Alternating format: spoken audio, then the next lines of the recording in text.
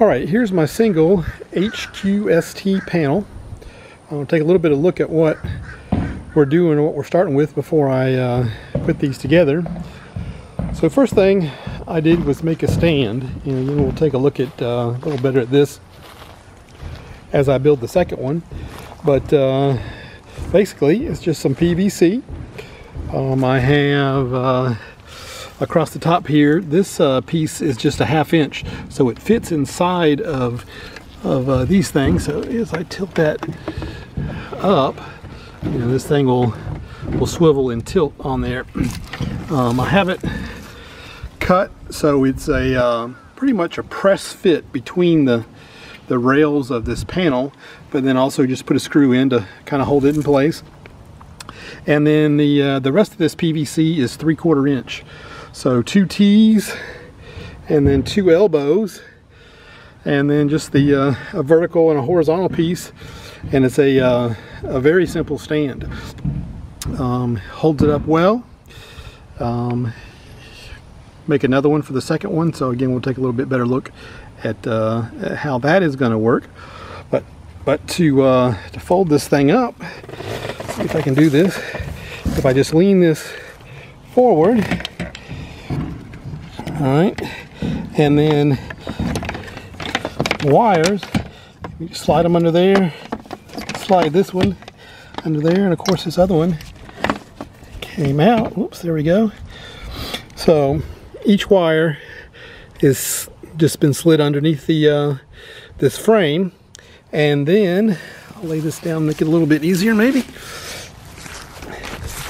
And then this frame I also designed as a tight fit, so once you're ready to pack it up, you just push in, press fit, so now it's kind of pressed and held into place. And then when you pick up the panel to carry it, the wires are contained and the frame is contained, so everything is easy to pick up and transport. Alright, this is the panel I'm using, an HQST. All kinds of videos on YouTube where people have suspected these come out of the same factory as the Renogy, because there's so many absolute definitive similarities between them. So I don't have any direct knowledge about that, but seen enough of it to think that's probably the case. So it is a 100-watt panel. I've got 2 of them, as we will see, and there are the specs. And we're going to test some of that open circuit voltage and the amperage here. So I'll show you how to do that with your panels.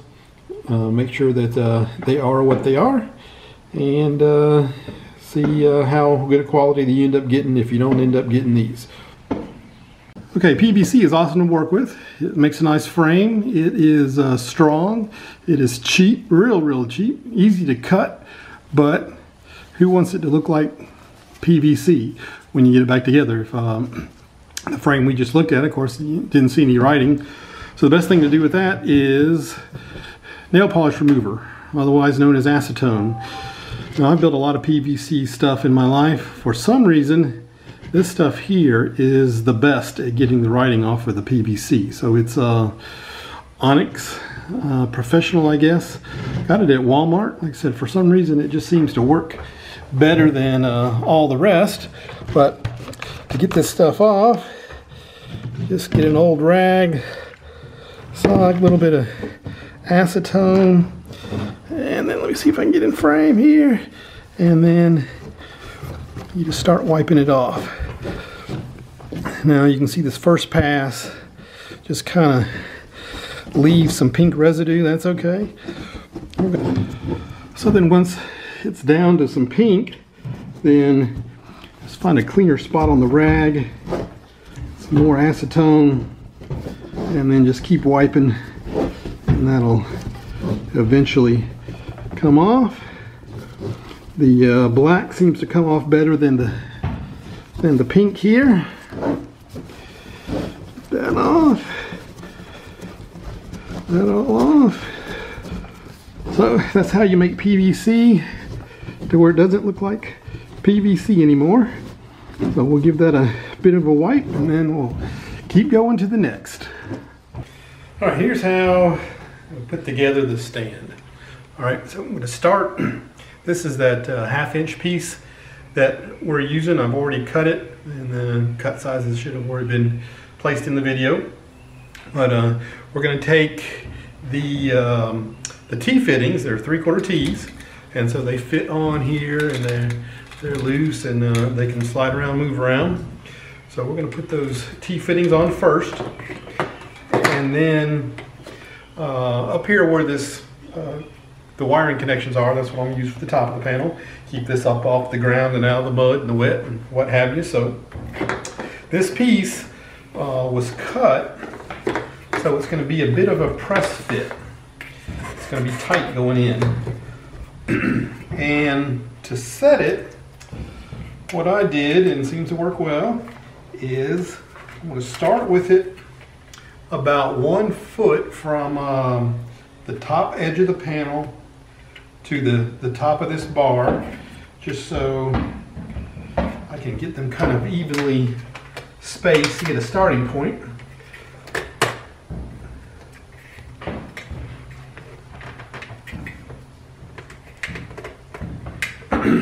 So again, my theory was this panel is about 3 feet long from top to bottom. So we're about 2/3 of the way up for our support. All right, so we've got that in. We're not going to screw this down yet. You'll see why in a minute. And then it's just a simple to put together legs.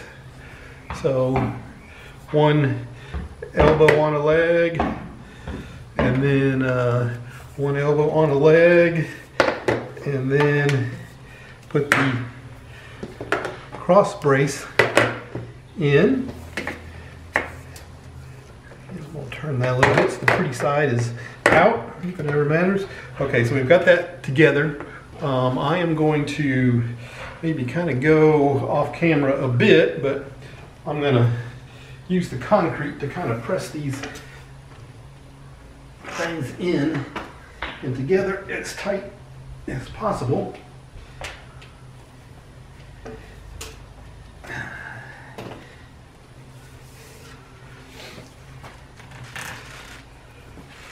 All right, so that's the press fit. I probably won't hook or screw these things together or glue them or anything. I found that it's not really necessary, but if you want to do that, you can. So then, we measure these things 2 inches. Just to get them kind of centered. And then we're going to just poke the legs into the T.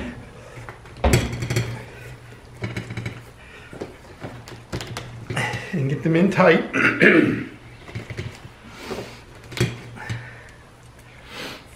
All right, and then get this bottom in the frame a little better. But on this bottom, then we want this bottom to press fit tight. And that is, this one must be ever so slightly longer than the first one I built, because I'm off more than I was my first one. So this is why we don't screw it down. I'm going to pull this up too much, just so this bottom catches.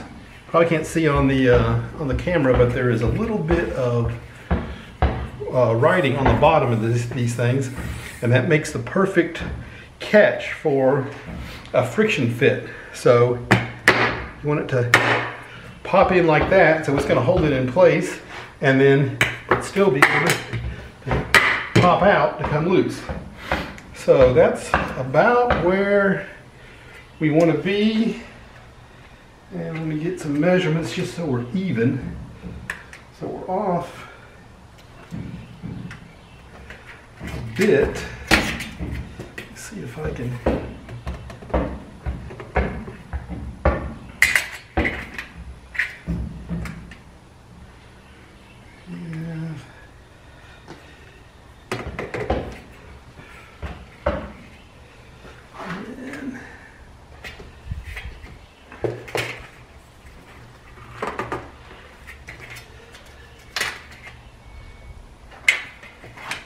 All right, so we are even across the top, and we still got a good press fit, and come back out again.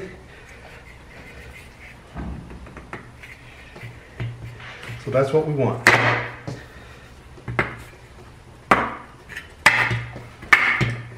All right, good. So now I'm going to drill the top of this in. All right, now we got everything situated the way we want it. We're just going to drill a little spot for a sheet metal screw into this top bar. As soon as you feel it pop through, stop. So the back side of, or the underside of the PVC will protect the panel. And then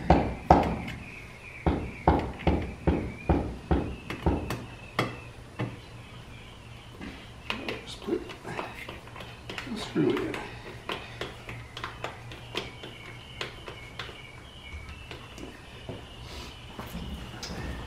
And then the other side.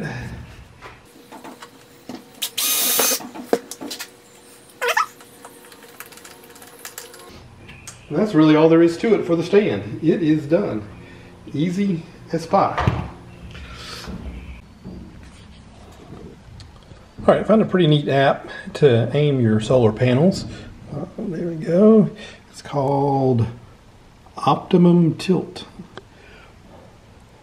So open it up. It's going to show the tilt for your location, and you set that location on the map. I've already done that before. And you just open it up, and then you've got a map there. If you click on the map, and it works just like a Google map kind of thing.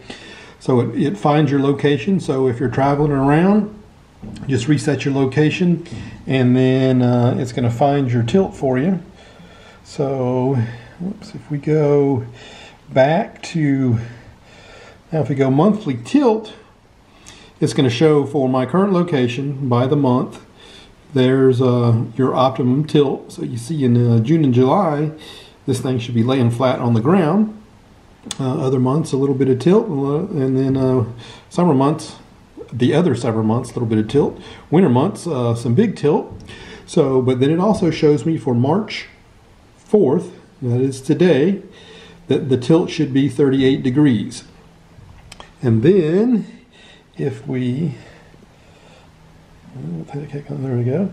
Then if we go to this inclinometer, so now as it's laying on the table, it says it's at a 2-degree tilt. So then all I have to do is lay this on the panel and tilt it up until it says 38 degrees. And that's the angle I should set the panel at for today. So we're going to go do that now. So there we are, set up. Slipped a little bit maybe, but let's see, get some shade you can see. So it's at 36 degrees. After I put the stake in, of course it timed out. Well, there we go, about 37, 36 degrees. So we're close enough. But there it is. There's two panels propped up, and a little stake at the back to help hold them. So now we'll do some output test. All right, so here we are at the back of the panel. We're going to do an open circuit voltage test and a open current test of the panels. Make sure they're operating as they should.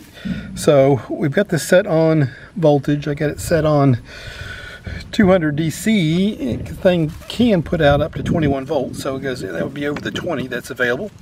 So then we just get the red banded lead and get the red end in it, and the black lead and get the black in it, and then so that we've got about 18 or 19 volts. So these things have been sitting out in the sun for about 30 minutes now. So they've heated up a bit, so that'll drop their max output a bit. So there we are. So we're working good. So the next little test we want to do is for our meter. We've got to switch the red lead over to the 10 amp side, and then we'll switch this over to amps on the dial and just do the same thing again. So here we go, the red banded lead in the red, and then the black lead. Now when you put the second one in, it's going to spark a tiny bit. That's okay, that's what it does. So we're getting about 4.65 amps. I think 565 is max voltage. So winter day, not the greatest sun.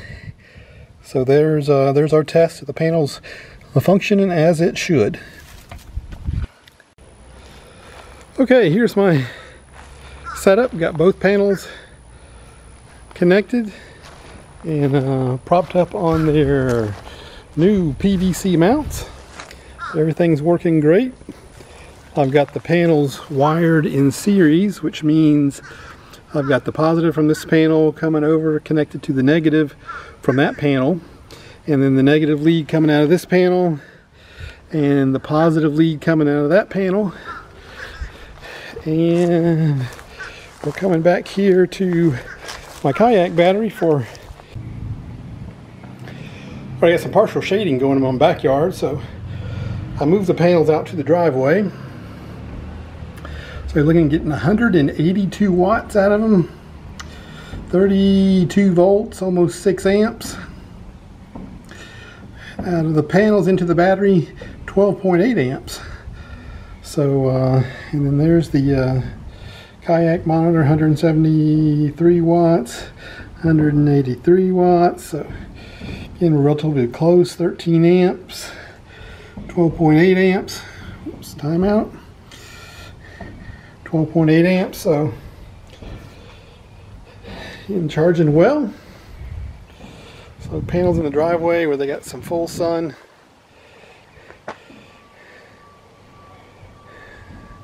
So seem to be doing very well. Okay, now to add some hinges. It's gonna be the fun part. So this is what I've done. I've got the two panels kind of facing towards each other. I'm going to put them together facing to help protect the glass of the solar panels. So I've got them clamped together. Got the both the bottom feet down the same side, and I just found had some scrap pieces of plastic. I think it's from an old cutting board, but just to kind of space it, and some clamps to hold it together. And then my hinges I've got laying on here so that they are going to fold, if I can grab it, up like this once, and those two will come together once I screw them in, so that the panels will fold out and then lay flat. As far as spacing, what I've done here is I've just kind of figured about 9 inches there to the center punch. Move that a little bit. So about 9 inches to the center hole. Again, this whole thing was about 36, just under 36 inches long. So I figured that gives them a good spacing between the length of the panel, and should hold them good. So now it's time to drill some holes.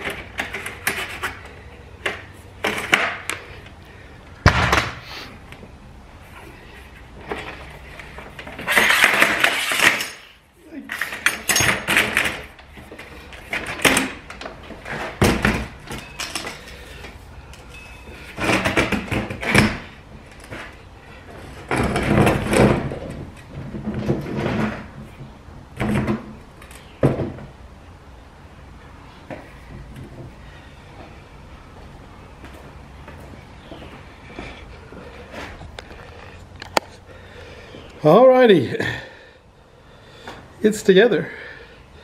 So it's a folder, officially a folding suitcase. And now all I need to do is make a handle. I'll put some bumpers on it to kind of help protect it here. Do that, the bumpers next, I think.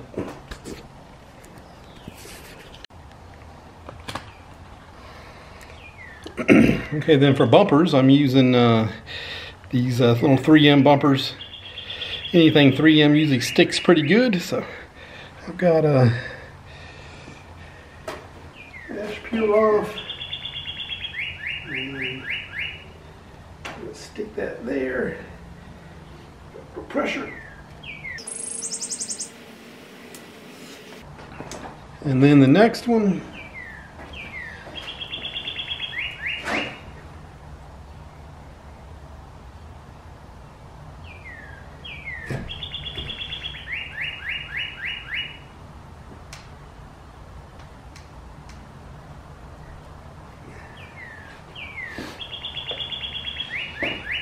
all right, we got it on.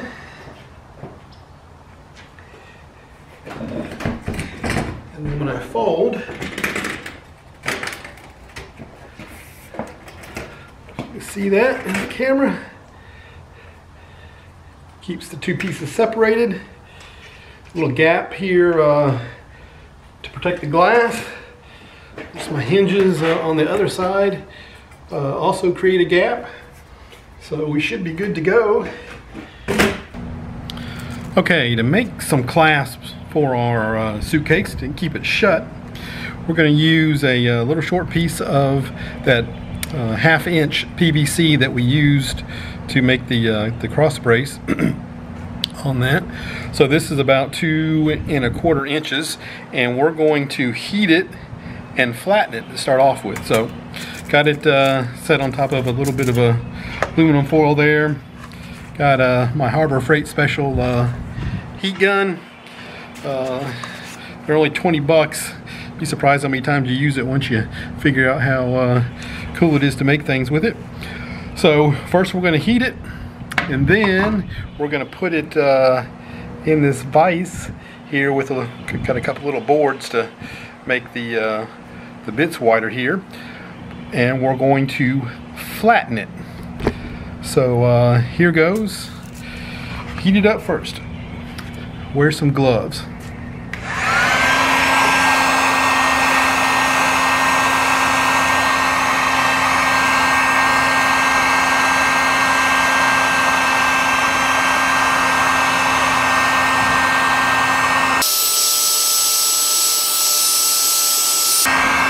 So we just kind of roll it around with the heat gun.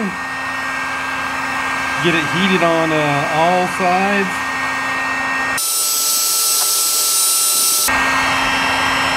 Alright, it's starting to get a little soft, not quite there yet.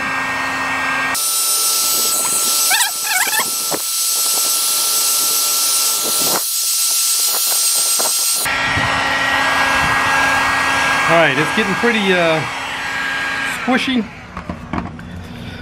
So we're gonna get it here in our vise and give it a big squeeze.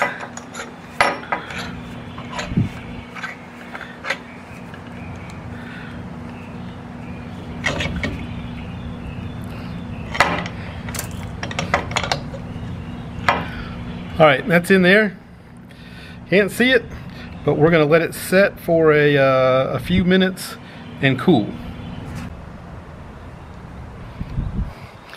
Okay, here's what we just made. A flat piece of PVC. Not rocket science, and ain't even real pretty, but I've made better, but it doesn't really matter. It's going to be our clasp for our solo suitcase. And then how are we going to do that? With this stuff. Now this is 3M Scotch brand. I call it dual lock because that's what's on the back sticky side of this thing. Is 3M dual lock. But basically it's like velcro on steroids. Both sides are the stiff side. There is no soft side to this, so it's the same piece. You just cut it and put it together.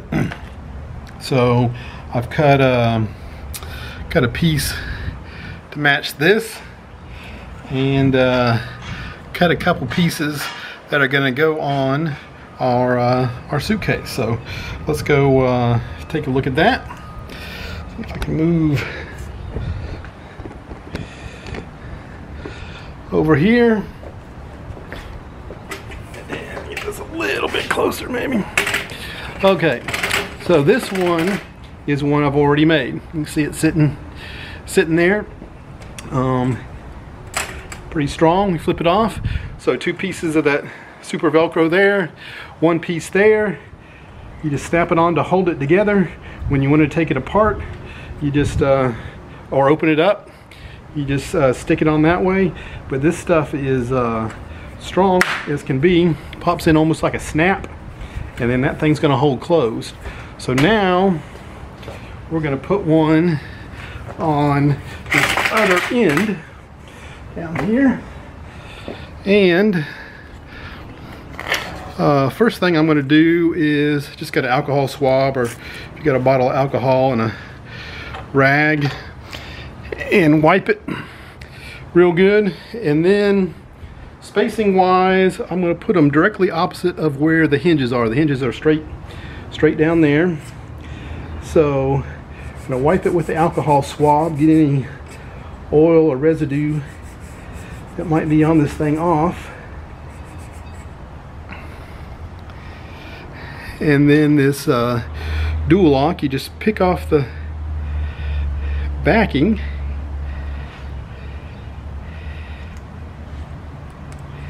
and this is like that 3M VHB stuff. If you ever use that, it sticks to anything and everything permanently, unless you want to get it off, and then it'll come off. So kind of line it up with the hinge.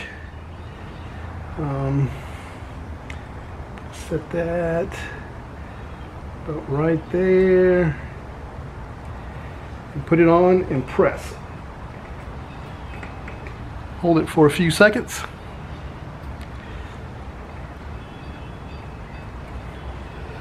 All right, my other piece. And just put it on and press.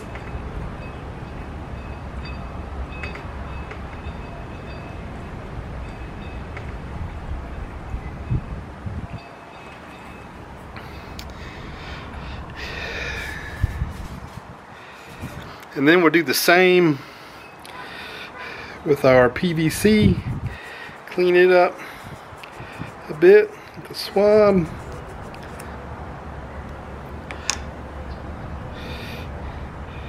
Our larger piece.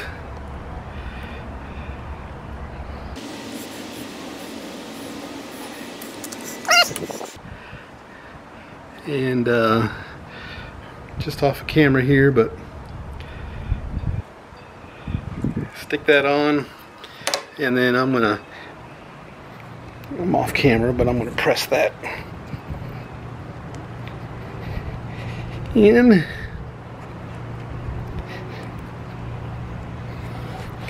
And then we just come over here and lock. Snaps in, and now that thing is not going anywhere. Pick it up by one side, hold it upside down, shake it, it's staying closed.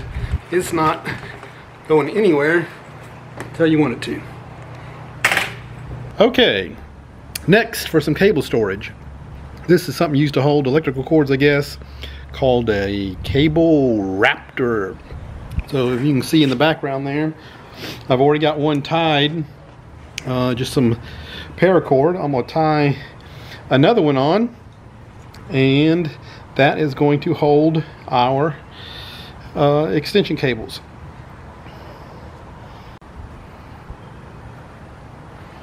And here is the finished product for cable storage. Here, so You can see it's just held in by those two clips. Paracord. Purple's not required, but it does make it faster, better, stronger. Go Tigers. Okay, now for a carry handle. All right, I've already made one side, and with one side I can pick this thing up, and of course with my fantastical latches it doesn't fall apart. But we're going to take a look at how I made this, and then I'm going to make another one. But this is 1-inch webbing. Get this here, just a roll of this 1-inch webbing. I bought this a few years ago. Big old roll. We use it for lots of other things, as you can see. I'm going to talk about some best practices for cutting and using this kind of stuff. But I did a little bit of experimenting, and this gap from screw to screw is about 6 inches, and then right here on this panel there's a ground spot right in the center, so it's 3 inches from dead center on the panel and 6 inches total span. And I've already drilled the holes for the second side, and then now we're going to take a look at how I made the strap. A few little tricks I picked up over the years for something like this. So here comes the making strap. Okay, I've cut this strap to 11 inches. Did a little bit of experimenting with the other one, so to span that 6-inch distance, plus some room for a hand, and some room for one more little thing that'll be a surprise at the end. So 6 inches of strap, and then the next thing that you need to do is just kind of singe the ends so it doesn't unravel. Ever work with paracord? Same concept. Singe the ends. Get some wind going.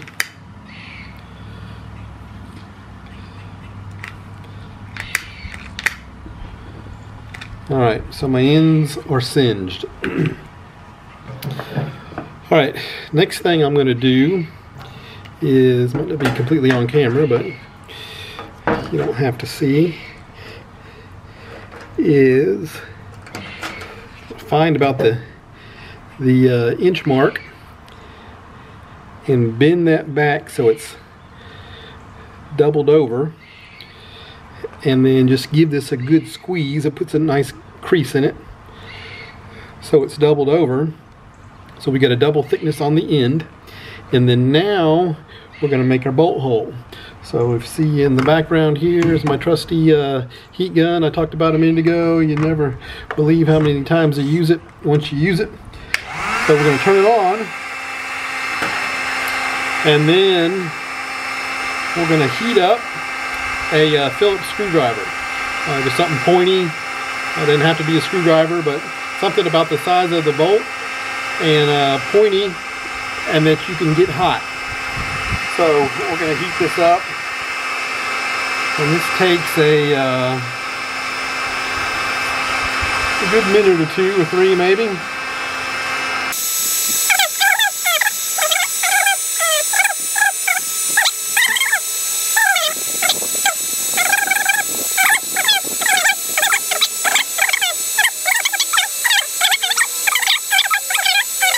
Like we just burnt the end of that, burnt the end of the webbing. This will melt as it goes through. So we're going to give it a test. All right, so I'm going to put this down, and it's going to be kind of straddling my slot here, and then we're going to see if we can punch it through.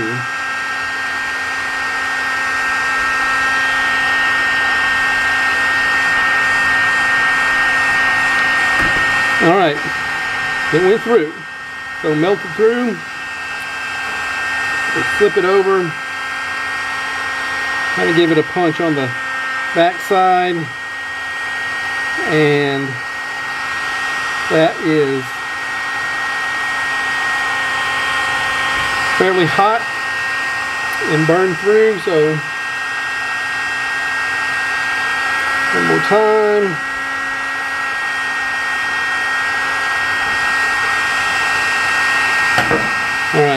And it's not a perfect hole, which you can see through terribly well, but it's a hole now. And so now we're just going to punch a screw through. Right now I've got a 1/4 inch screw and a washer. It's 1 inch long, and it's tight, which is good. So just going to basically just kind of screw this thing into the strap.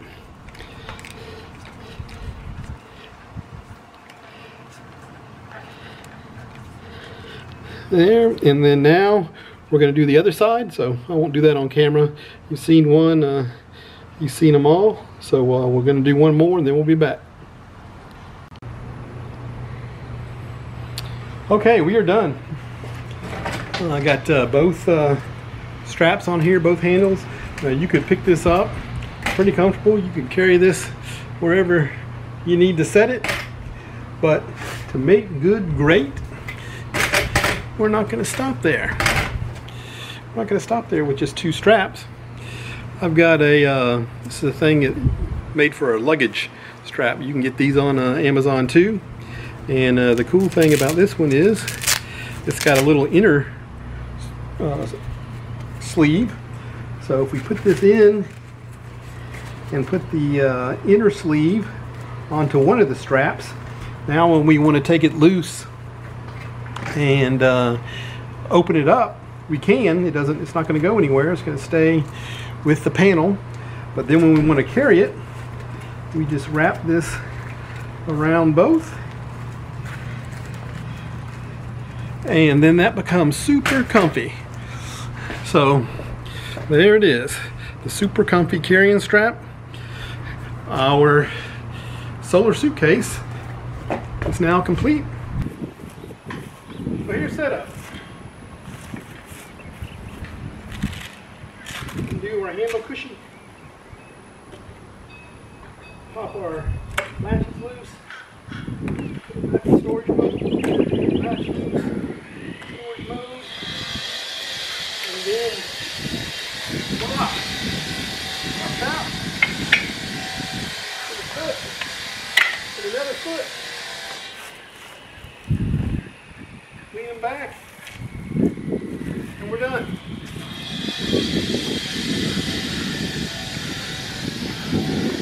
Pretty awesome. So one look at the final setup.